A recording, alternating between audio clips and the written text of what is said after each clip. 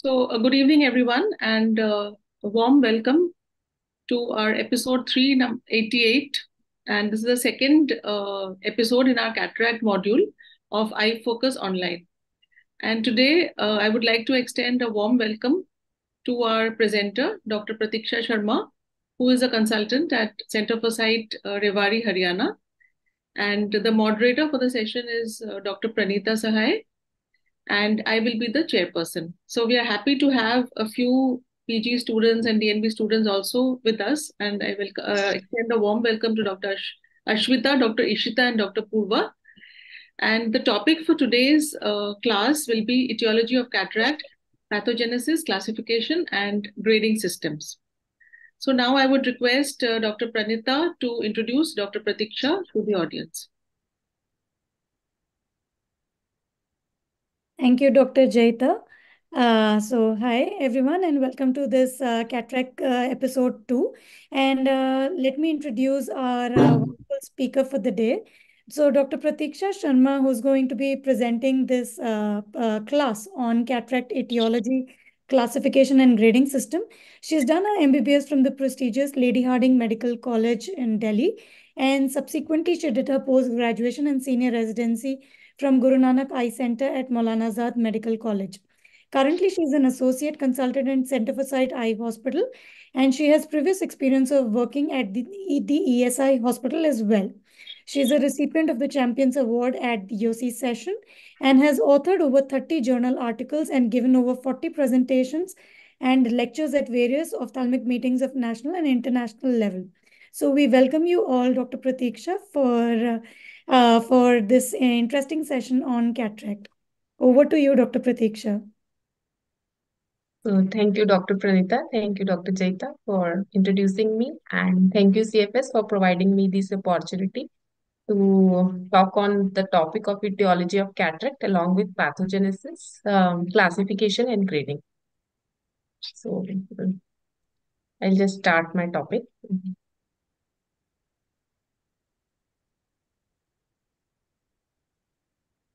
Okay. Can you see my slide? Yes, ma'am. Okay.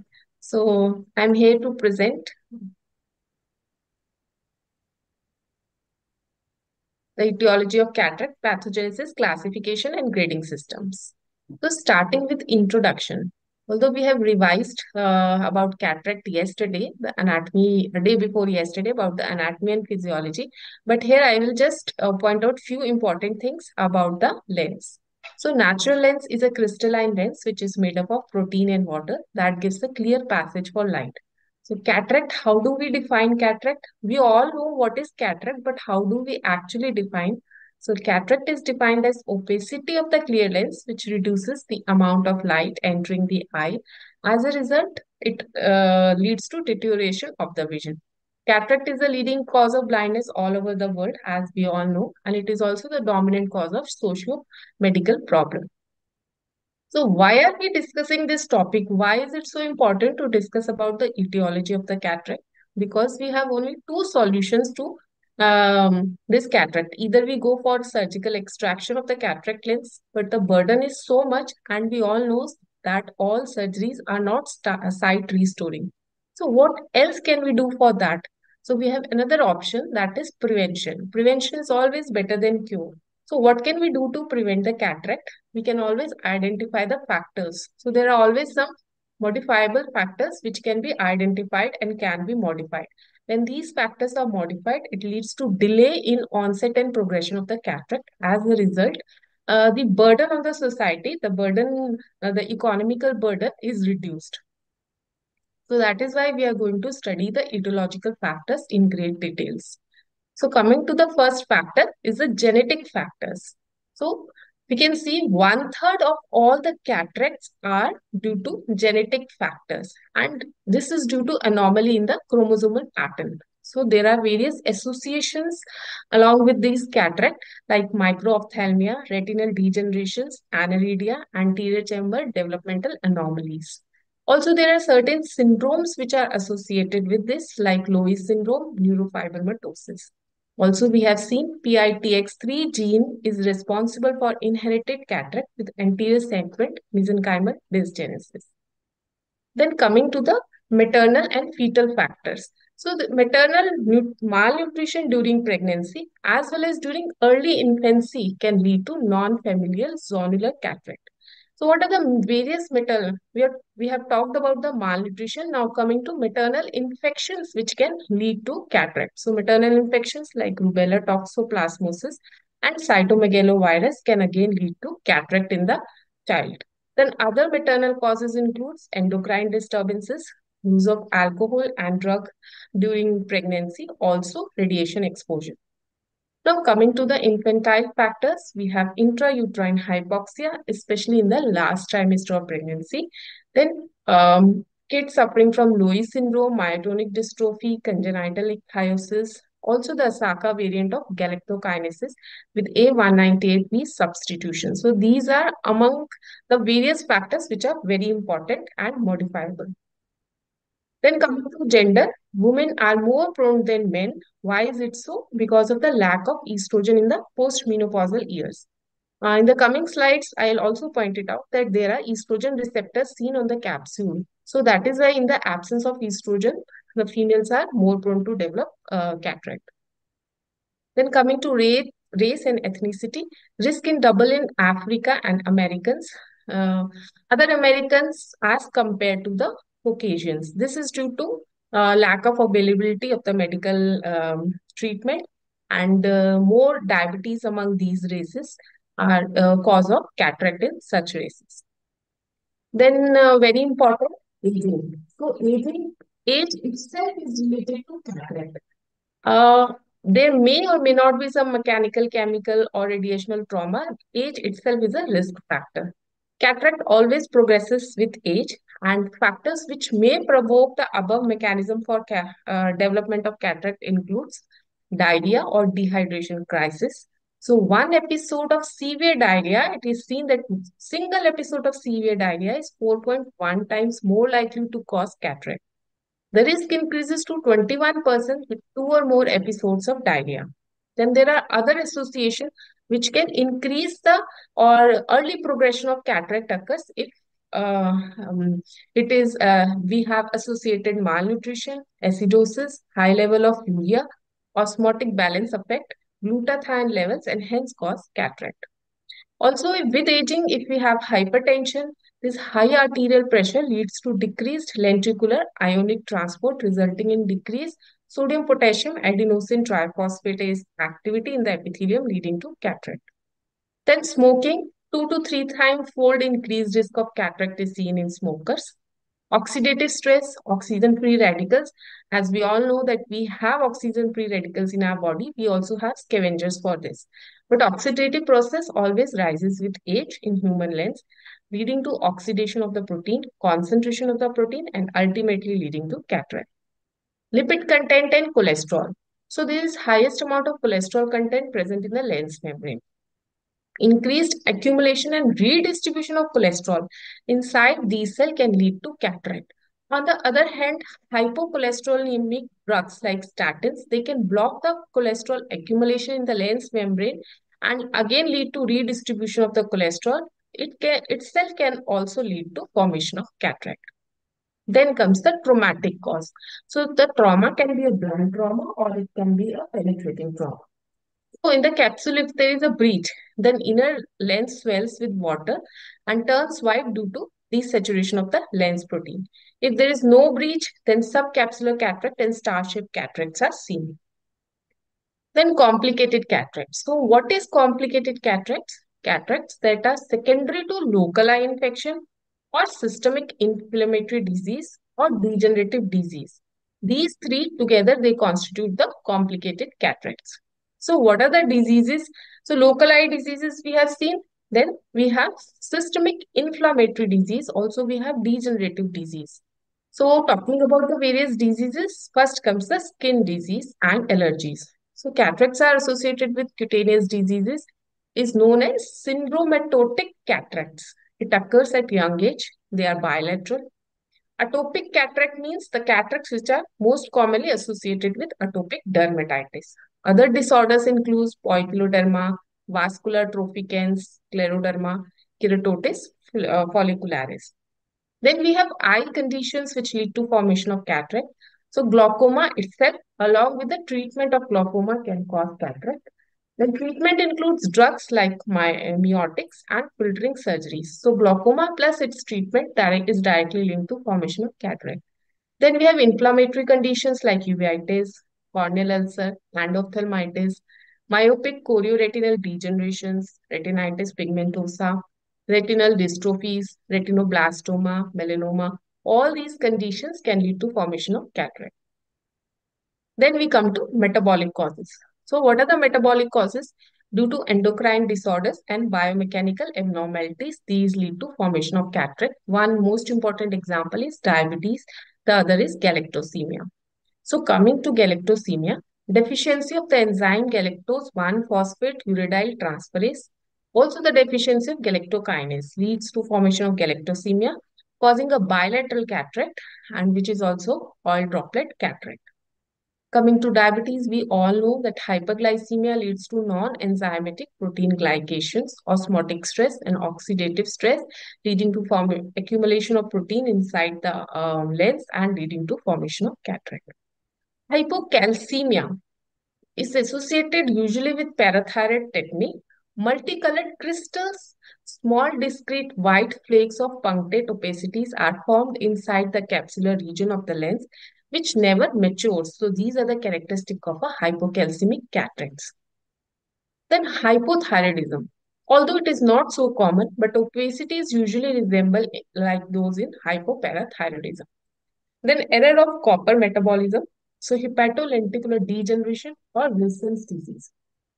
Opacity is seen in the anterior capsular region, brightly colored sunflower pattern, usually green in color, but it rarely affects the vision and it is associated with KF ray. Then we have nutritional causes. So deficiency of micronutrients can cause cataract. So what are those micronutrients? Like tryptophan deficiency, low folic acid, zinc and copper deficiency.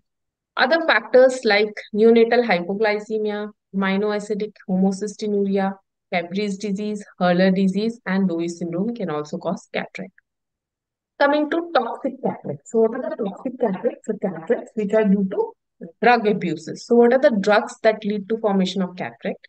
So, drugs like corticosteroids, tranquilizers, radiometric drugs, quinoline, methotrexate, oral contraceptives, miotics, ergot, then methosaline, Accutane, epinephrine, soralin, thiazides. These all drugs can cause cataract.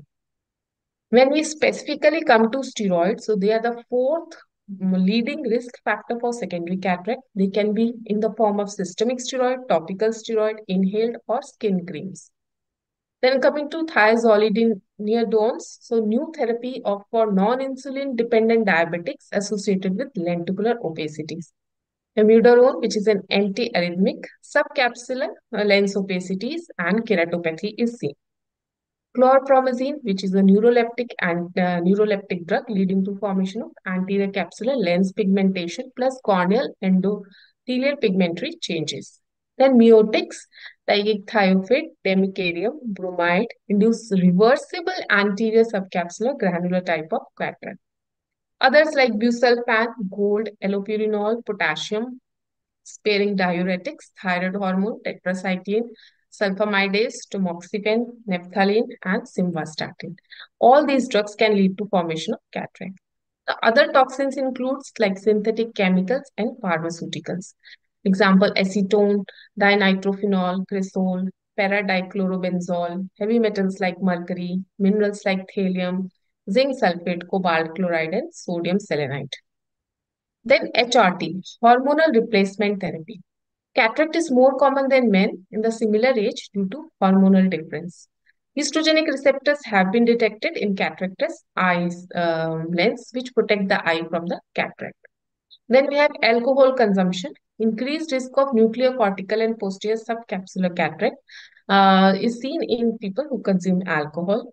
Lens is sensitive to oxidative stress and direct toxic effect of alcohol itself. Radiation and electromagnetic waves. So UV radiation directly linked to senile cataract. Maximum lens sensitivity is seen in UVB, which is wavelength around 300 nanometers. Prolonged exposure to infrared rays cause discoid posterior subcapsular opacity, then true exfoliation of anterior capsule. Exposure to X-rays, gamma rays, neutrons may be associated with irradiation of cataract. So, in nutshell, this table shows the various type of cataract and also what are the causes in the vulnerable people around.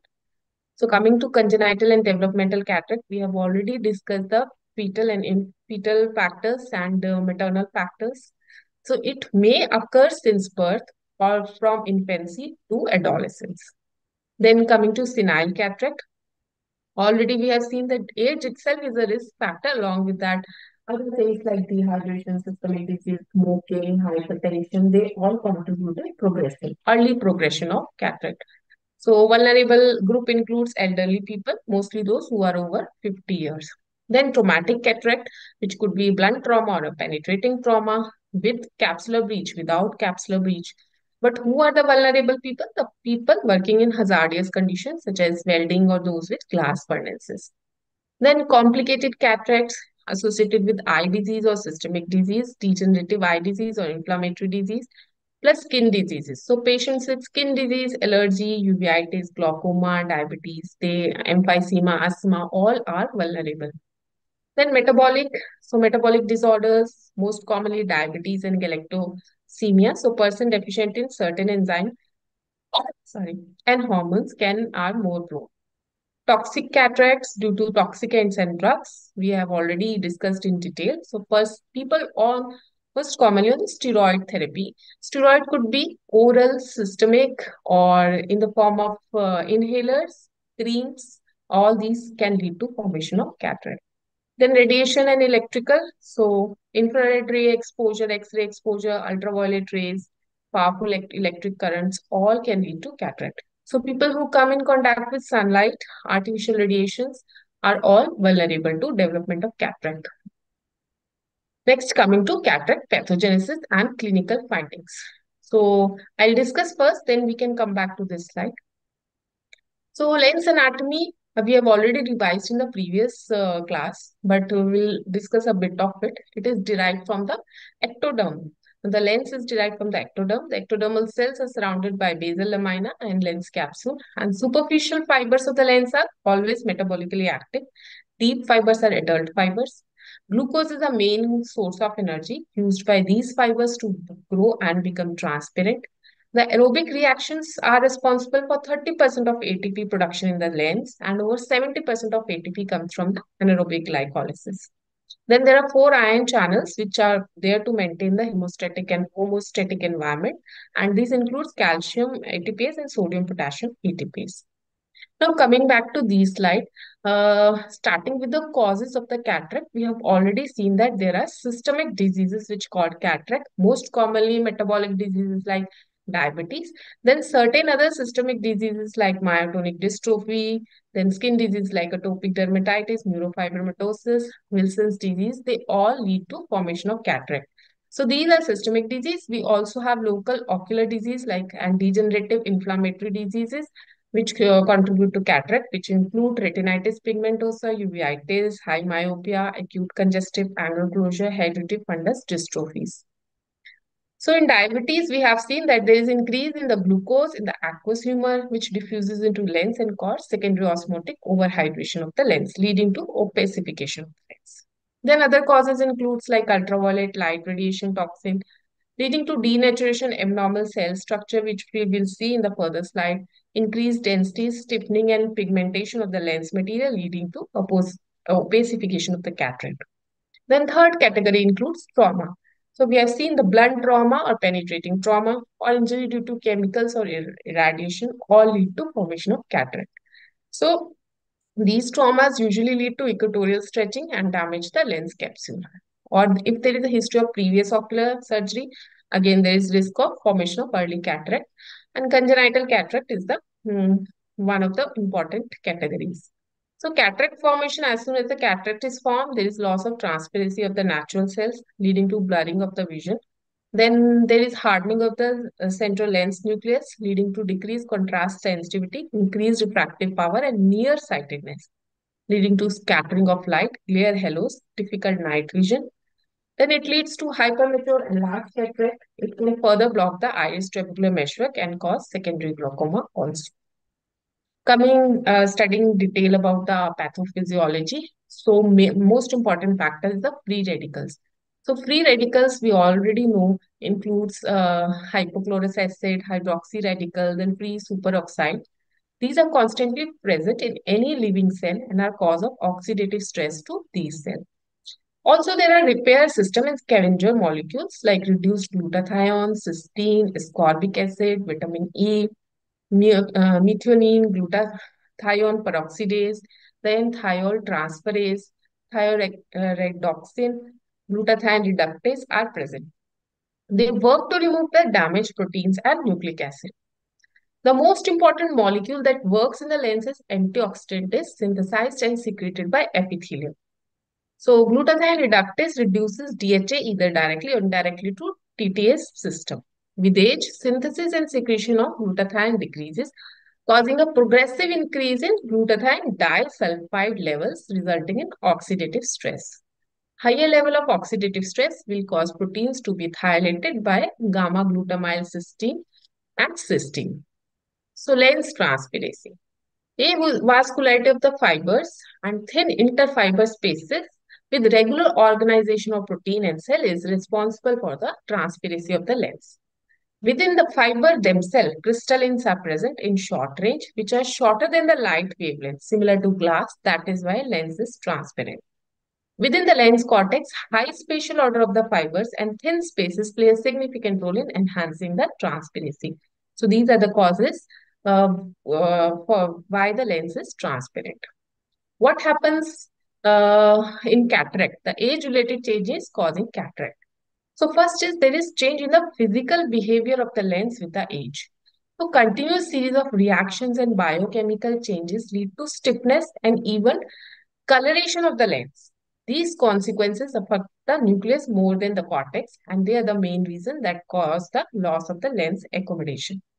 Then second thing which happens with age is increase in light scattering.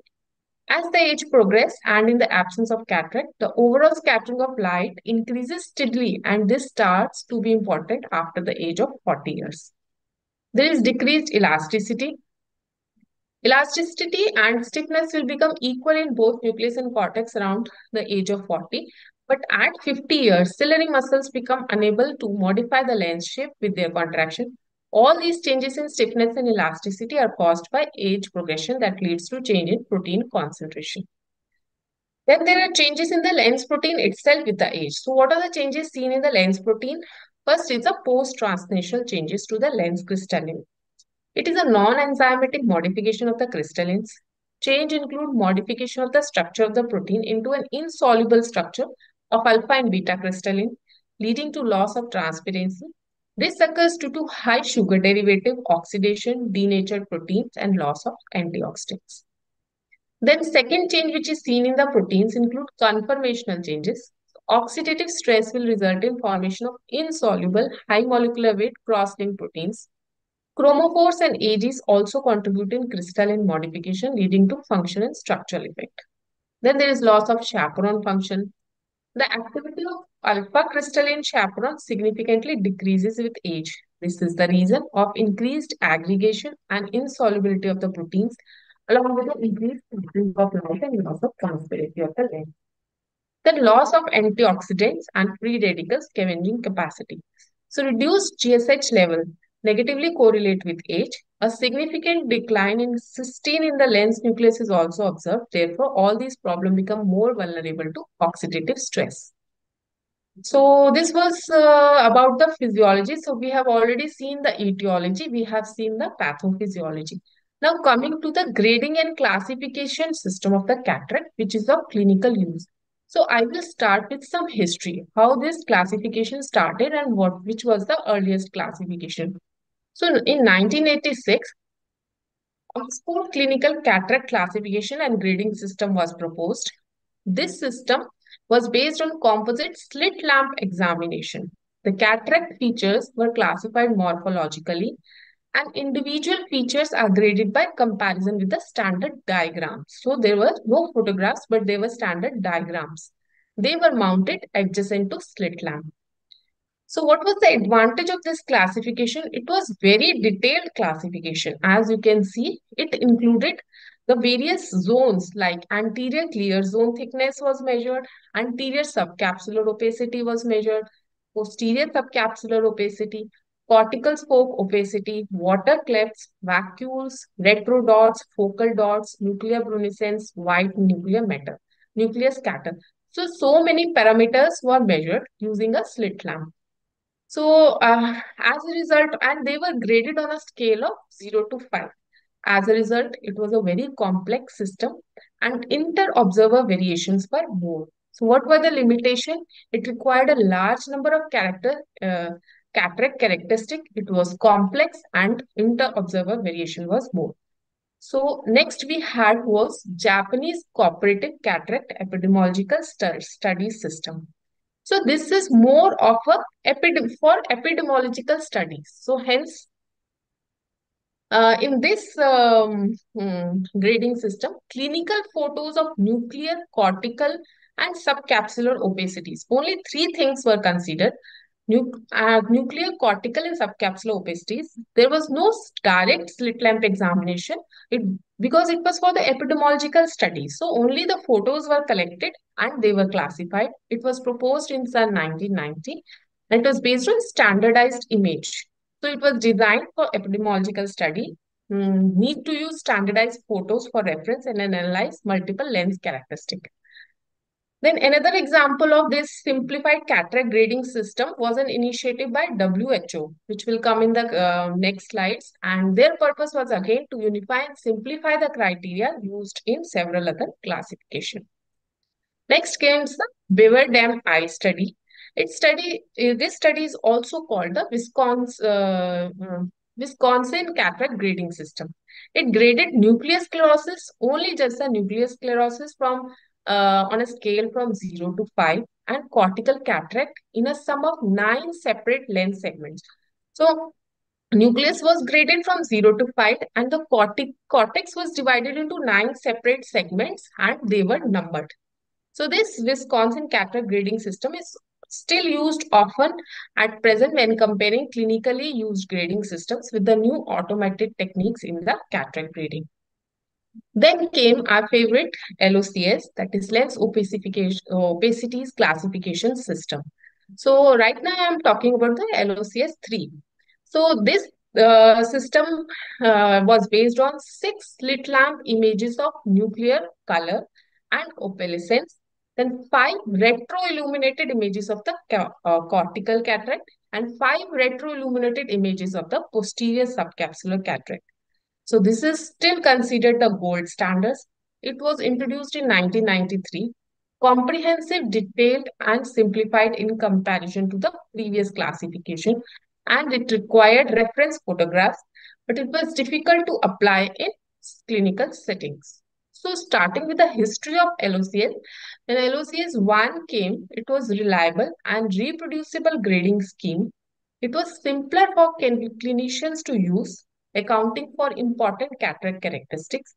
It was introduced in 1988. The LOCS-1 set out to classify cataracts using a slit lamp examination or with a slit lamp and retro-illuminated photographs. So here I am talking about LOCS-1. So LOCS-1 just included the slit lamp examination and the retro-illuminated, either the direct slit lamp examination or retro-illuminated photographs. But there were no reference photographs.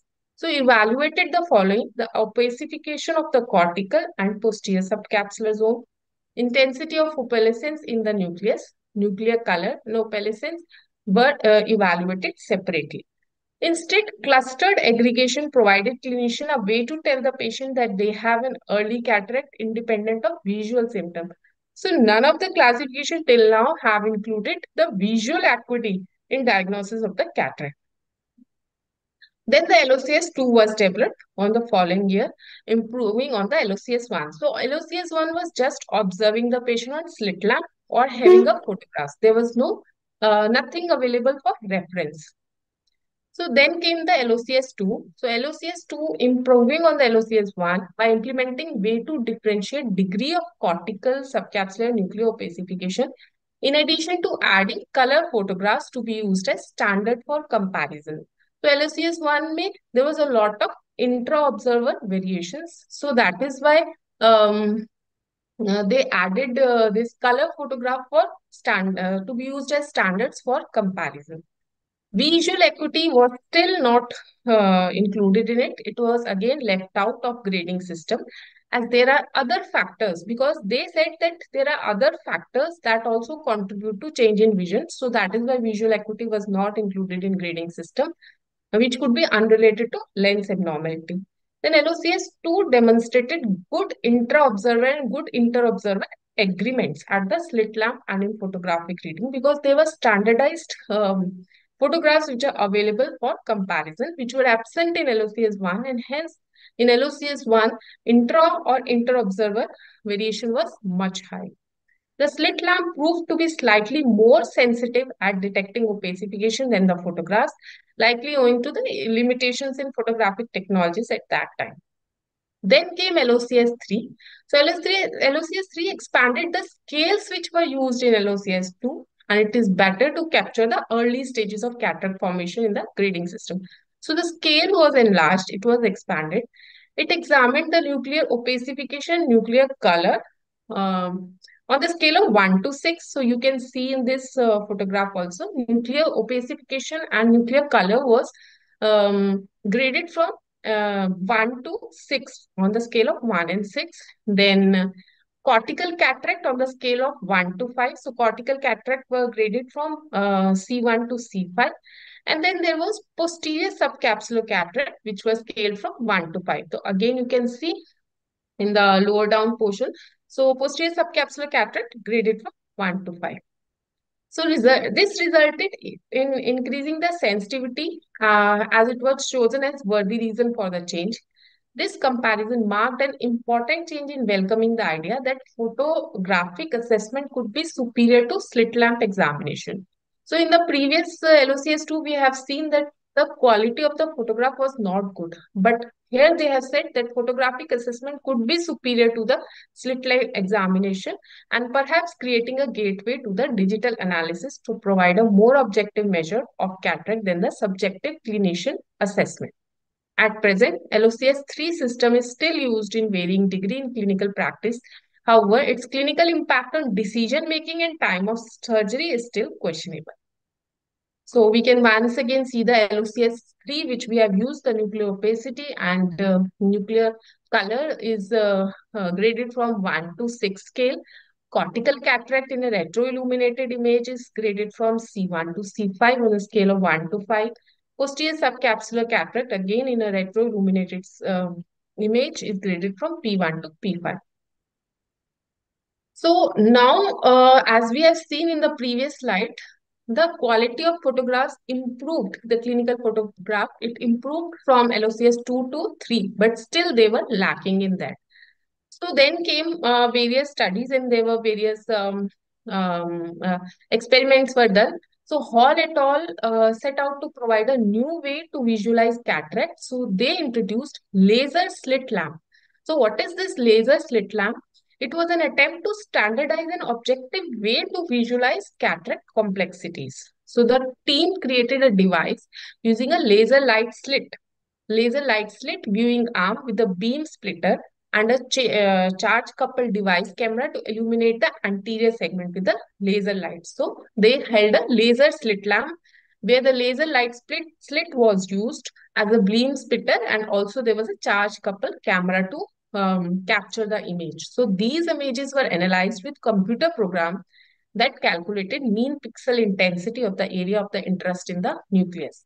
So this proved to be correlated well with the LOCS3 grading scheme and demonstrated a linear relationship between the nuclear opalescence LOCS3 scores and the pixel intensities imaged by laser slit lamp and analyzed with computer software. So these are some of the upcoming technologies which are there to analyze the cataract. This highlighted the use of computer program to assist the cataract grading. Then came another invention. They set out to use computer generated analysis of the lens imaging to measure the cataract severity in combination with the other things. So then Fan et al. Created a method to grade nuclear sclerotic cataract. It was based on the visual landmarks on the visual axis. So you have seen in in the first, they have combined it with other qualities. Cataracts were combined with the other qualities. Fan et al. They graded the nuclear sclerotic cataract based on the landmarks in the visual axis from the slit lamp photographs. Another group from Hopkins also used photographs for visual axis and analyzed a variety of features. More features of the lens were analyzed, and these methods, a neural network was employed to analyze these image and produce a grade of nuclear cataract severity based on the lens landmarks which are noted in the visual axis. Then Zeong et al. Suggested that retinal images could be used to create the cataract. So they employed a scale which was again used by Wang et al. To grade the blurring of the retinal images. So when you have cataract, the retinal images blurs out. Now, based on that, they graded the cataracts. So previous work on this topic was already performed by Fourier analysis by Abdul Rahman et al. So their automated method of quantifying optical degradation in retinal image proved to be useful in detecting the presence of cataract, and it again correlated well with LOCS3.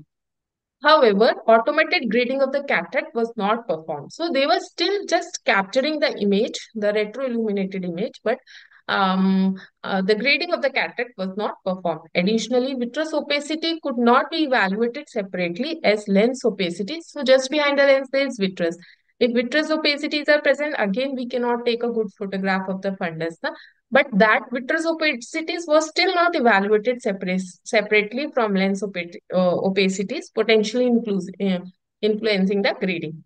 With these limitations in mind, Zeong et al. Developed a successful method to detect vitreous opacity, and then they separated it from the retinal structure, detection so as to improve the cataract grading accuracy.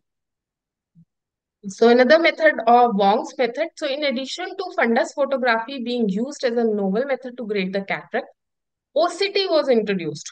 So this OCT, Wong thought to compare the anterior segment OCT nucleus density measurement with the LOCS3 grading.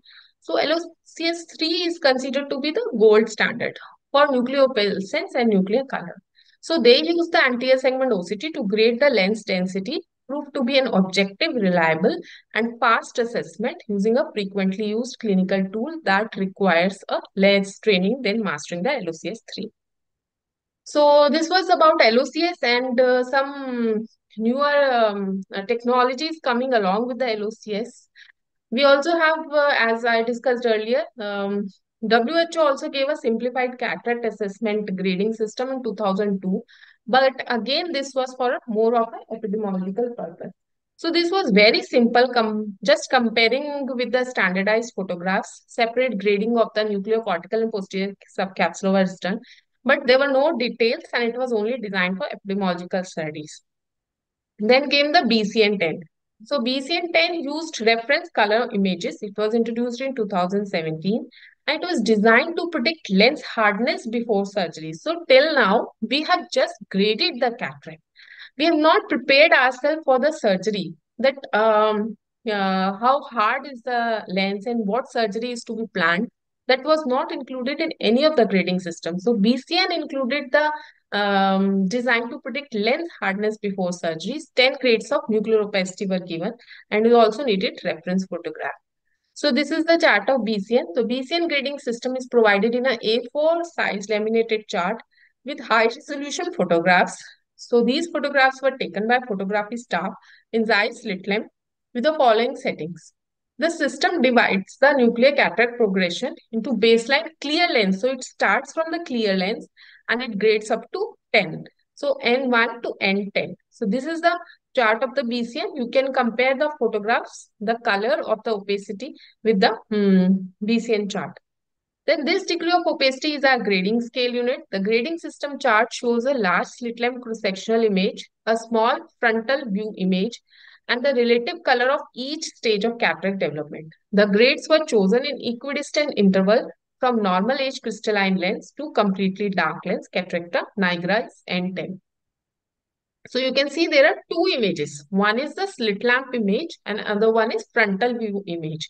And you can also see the change in the color starting from the clear lens to N10, that is the brunescent lens. And accordingly, you can plan the surgery depending on the hardness of the lens. Now, the latest one is artificial intelligence. So, we are talking a lot about these nowadays. So, artificial intelligence is being used for imaging the technology and deep learning. It is based on automated optical imaging devices and need for high technology measurement. Many algorithms have been introduced, but there is no current gold standard. So what do we do in artificial intelligence? Like there is a screening which is done with various instruments at the primary care center, which could be like slit lamp images or it could be an ocular fundus images.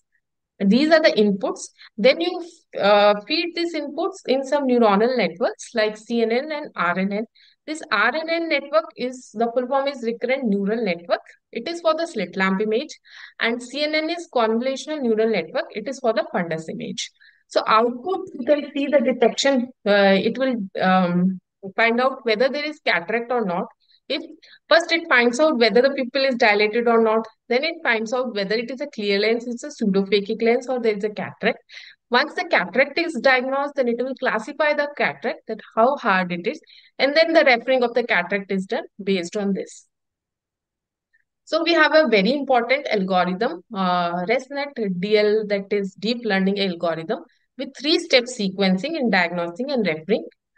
This algorithm recognized the different capture modes of slit lamp photography and classified the pupil as mydriatic or non-mydriatic, the area under the receiver's operating characteristic curve, then differentiated between a cataractous lens on IOL or a normal crystalline lens, and this was followed by cataract CVIT grading and determination. So already there are so many studies going on, and in China they have even started using this AI in their primary health centers.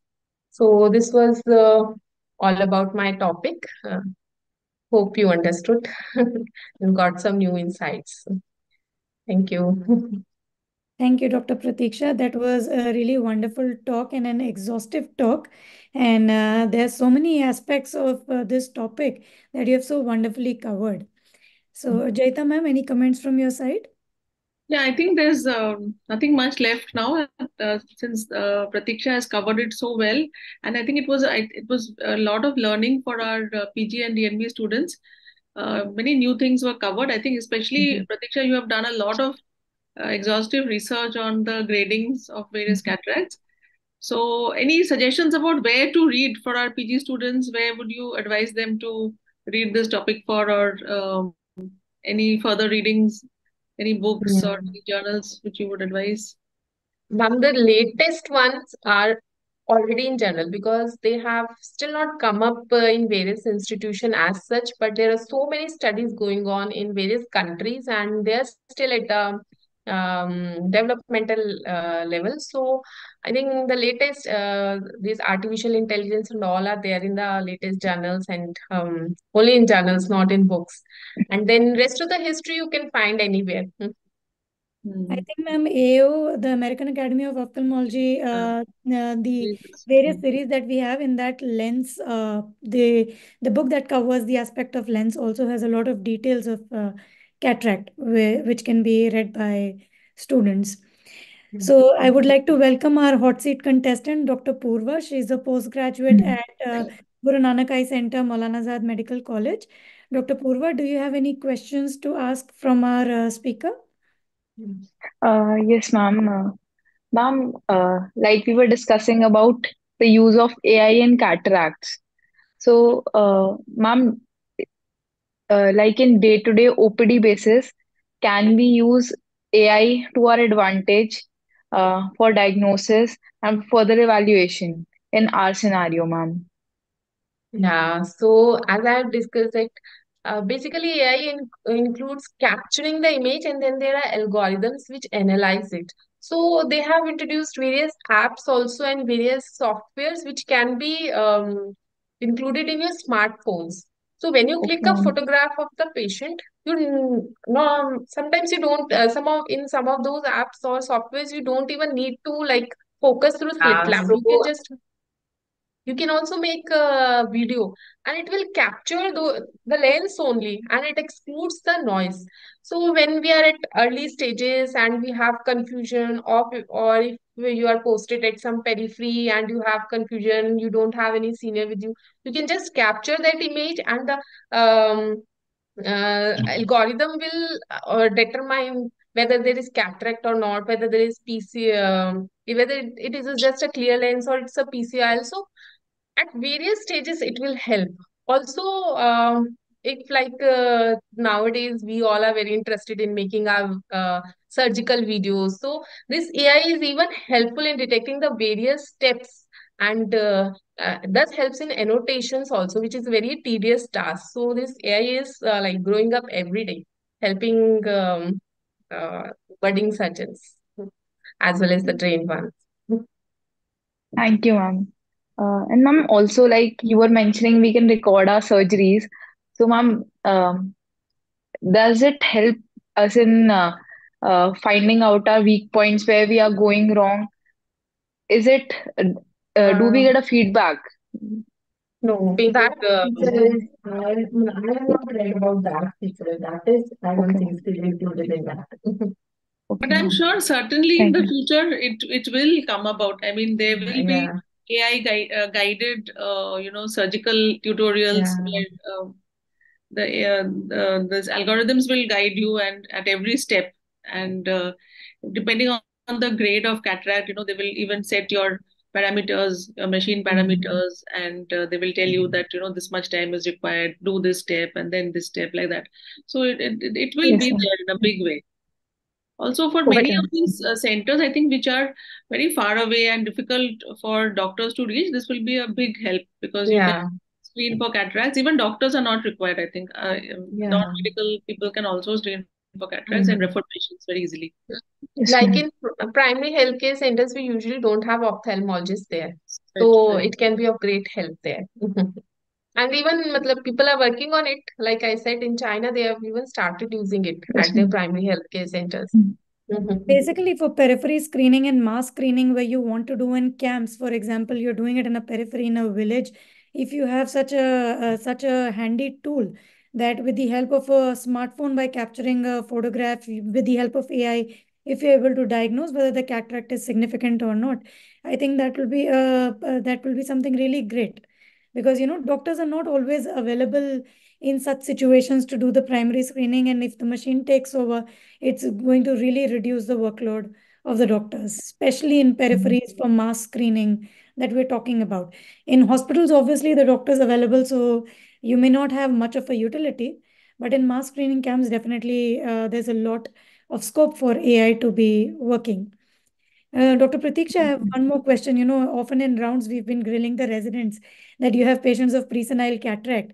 So, any age what age do you take as cutoff for presenile cataracts for diagnosing that?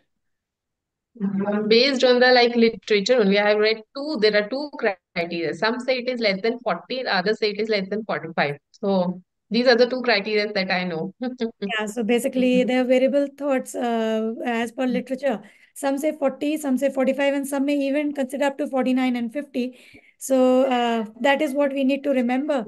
So we know when to work up and investigate the patient further and exclude from the diagnosis of senile cataract.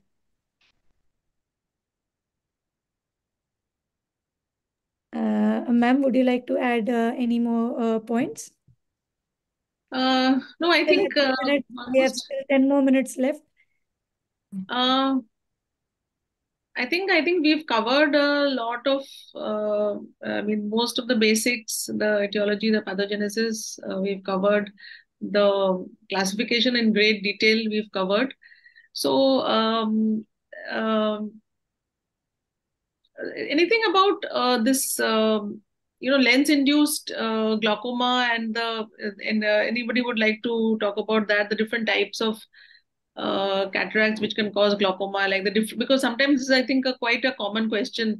What are the differences? Maybe Dr. Purva, you can answer this. what is the difference between phacomorphic, phacolytic, phacoanaphylactic, all these different types of uh, Um, cataracts? Ma'am, yes, ma'am, I would like to add this.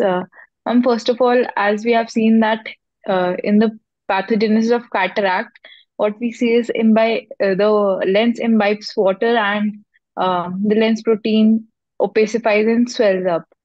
So the increased thickness of the lens is responsible for the phacomorphic cataract. It is based on the morphology of the cataract, hence we give it the name. Now, as the cataract further matures and it becomes hyper mature cataract, the lens capsule also develops micro leaks, which leads to uh, s- export of the lens proteins into our chamber, anterior chamber, which and the deposition of that material in a trabecular meshwork, which can block the meshwork and cause phacolytic uh, glaucoma. So, what is the basic difference between phacomorphic and phacolytic on slit lamp? Ma'am, on slit lamp examination in phaco, ma'am, first of all, the morphology of the cataract, when we'll see a um, rather thick and intumescent cataract in phacomorphic and a hypermature Morganian sort of cataract or uh, in phacolytic uh, glaucoma. Anything on Anybody anterior else? chamber, And Dave? ma'am, also the anterior chamber, it would be shallow in phacomorphic glaucoma than in phacolytic glaucoma, ma'am. Right. Anything else? What about the symptoms? Which patient would be more symptomatic? Uh, Ma'am, a patient of phacolytic glaucoma will be more symptomatic uh, I think a because, phacomorphic will have a lot of pain, sudden onset of pain, because the pressures will be very high. There'll be angle closure and the will be happen acute attacks. Yes, ma'am. pressure there. I So think she just had a patient of phacolytic glaucoma admitted on her bed day before yesterday, so she's Yes, ma'am. enthusiastic about phacolytic glaucoma. okay, right. Another thing is pseudo exfoliation. I think we should know a bit about pseudo exfoliation. Would any of the other participants, Dr. Ashwita or Ishita, anybody would like to talk, because it's a very common finding in your slit lamp. So, anything about pseudo exfoliation which you should be very careful about while operating a patient of pseudo exfoliation, or anything else? I think the other participants are not connected at present. Okay, Purva, maybe you can. Yes, ma'am. Ma'am, first of all, in pseudo exfoliations is the basic etiology is that there's deposition of fibrillary proteins on zonules on the capsule. So now, while operating, the main problem we can face is the zonular weakness. So, ma'am, uh, so while operating, we'll have to take the precaution that while we are doing phacoemulsification, while we are making the trench and splitting, we are not maneuvering too much. Okay, Ma'am, also the ma'am, our anterior capsule, it will have the pseudo exfoliation material deposits. So, ma'am, the rexus can be a bit tricky in that. okay. So there are, I mean, these material they can be deposited in various parts of the eye, like Yes, the ma'am. starting from Hmm. cornea to the trabecular Hmm. meshwork, Hmm. to the pupillary rim, the anterior Ma'am, capsule. again, yes, ma'am. So poorly dilating pupil again Yes, the polydiabetic is a people. yes, There'll ma'am. be a high incidence of glaucoma in these patients. Yes, So ma'am. you should Hmm. be very careful. And these patients also in post-operative patients, many of them will have maybe a dislocated bag later on. Many years later, they Yes, can ma'am. have some dislocated bag, or IOL can drop into the vitreous cavity. So, and many of them will have a progressive glaucoma as well. So these patients Yes, have to be monitored. hmm. Yes, ma'am. I have one question for Dr. Prateeksha. So, ma'am, usually logs is what is the standard classification system for cataract. but that is often not available in the OPD. So, what grading system do you use in your OPD for grading of cataracts? That's just the on the basis of the coloration of the nucleus that we use. It's grade 1, grade 2, just the base of the coloration, discoloration of the nucleus till the grade 4. So, And basically, grade 5 is brunescent. gray, That's a yellow, simple amber, thing. and brown is what you follow. Yeah, Grade that's a 1, 2, simple 3, slit 4. lamp classification that we use. Okay, ma'am. And one thing, ma'am, I wanted to add, like I want to specify that I mentioned that some people have started grading the lens on OCT, the anterior segment OCT. So there is one advantage that they have seen, as I was discussing with Dr. Jaita also, like in post-LASIK patients, when you grade the cataract for, when you utilize anterior segment OCT for a cataract in post-LASIK patients, so it measures both the anterior part of the anterior curvature of the this cornea as well as the posterior. Then effective lens positioning, AC depth, everything in detail they have mentioned, and they have even come up with new formulas. Like till now we were using like Higgs, which was giving the perfect answer to the IL power for post LASIK patients, but they are still coming up with a more reliable formulas using on the basis of analyzing the cataract in post LASIK patient using OCT. So that is again, I think, is a good coming Yeah, up thing. that's very, I think it's very important because so many patients will be post LASIK. Yeah, Uh, very time. soon. Uh, so we should have, yeah, I mean, that I think it will be a benefit and it will be quite accurate for the IOL power calculation. Yeah, Ma'am, well, do you do anything special to be done in post like ICL patients for measuring IOL power? post ICL, yeah, I'm not aware of anything specific post ICL because the corneal curvature, etc., will remain the same. Nothing Uh, special. I think you have to follow just the routine formula based on what the patient's axial length is, and you go with a Barrett, and I think it's going to give you extremely good results. I've done a few cases with IPCL explant and cataract. We followed the Barrett, and that gives you equally good result as in routine cataract. Okay. Dr. Pratiksha, I can see on the Facebook there are a few questions that have come up on the live view. So they're asking that there are a lot of factors that were discussed for development of presenile cataract and other risk factors for cataract. So in patients who are presenting with presenile cataract, what are the investigations that you routinely prescribe?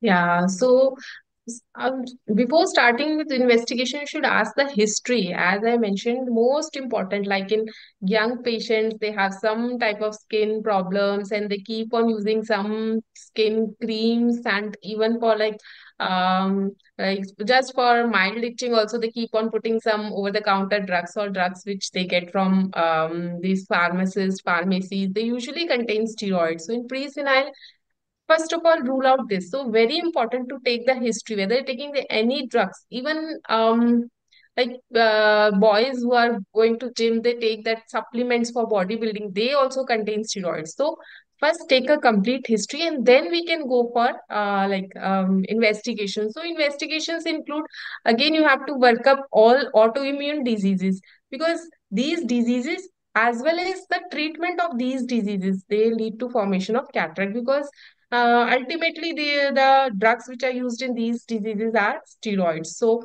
all the autoimmune diseases and a detailed history has to be taken. And do you advise, in case you do not find a history of steroid use on other exposure risk factors, do you go for a serum calcium, vitamin D, and thyroid or parathyroid, other investigations in which no risk factor is found?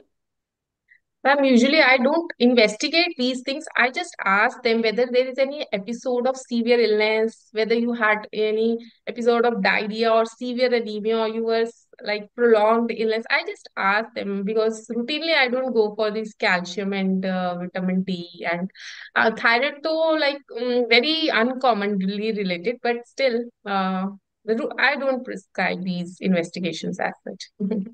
Okay. I think history is something which is very important in these Very cases. If important. we go into detailed history, you're certainly going to find out one or the other risk factor. And if at all not available, then we can obviously do a good clinical examination that can also help us in finding out if there's any systemic association. So I think we have come to the end of this session, and uh, Just a minute. Okay, so I would like to invite our viewers for the physical iFocus class. Somebody from the IT team, are you available to share the flyer? Yes, Doctor. Do you have the page available?